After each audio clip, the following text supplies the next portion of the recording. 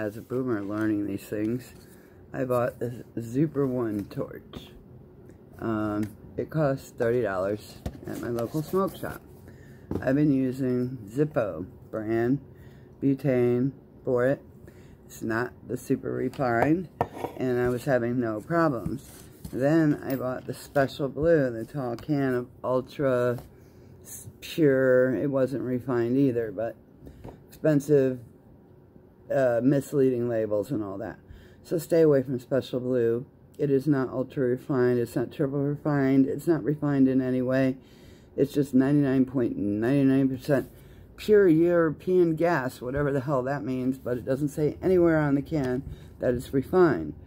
Neither does Zippo, of course, or any of those, but I've never had a problem with these. And I've been using this since I bought it for my Valentine's Day gifts in February. So anyway, I went to the box because I watched some YouTube videos and they're like, oh, you need super refined butane, you need to do this, you need to take it apart, you need to do that. It's like, no.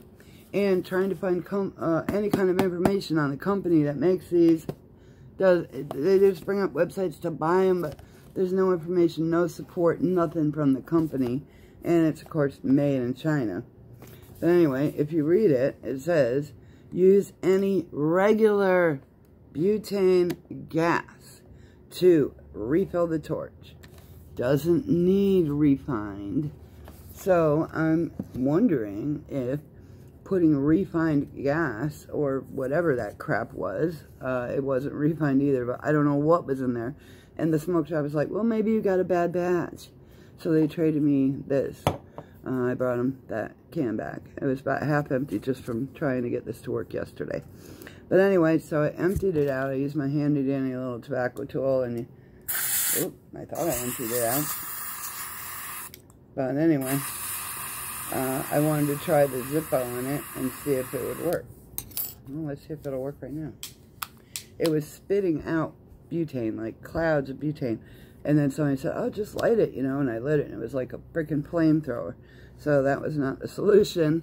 So I figure, I'm hoping I could start over with the butane. This is how you fill. You put it in the hole, and you hold it firmly until it starts to come back out like it just did. And then you safely, and then you have to wait 5 minutes for it to settle down before you can try it.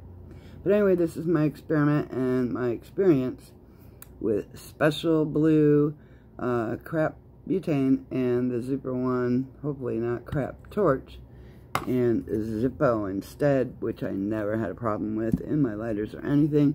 But my smoke shop is like, oh, now that you have a torch and you're dabbing and blah, blah, blah, maybe you should have this Special Blue stuff. So yeah, that luckily they allowed me to trade it in for the Zippo.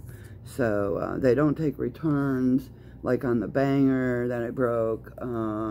And apparently they're saying that the Banger, that I heated it up red, which most of you, when you're dabbing, heat your devices up red and then you let it cool off. Well, you're not supposed to do that. It stresses the glass, and apparently this is glass welded.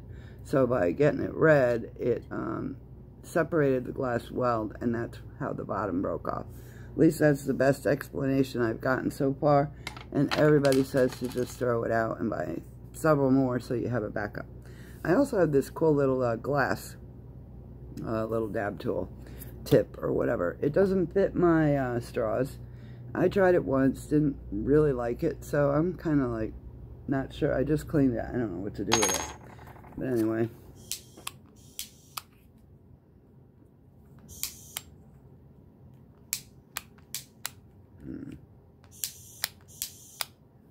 I don't know if that lighter or if that torch is ever going to work again now. But I will never use Special Blue on anything again. Hopefully later I'll be able to show you the torch being used, but as of right now, it's still not working.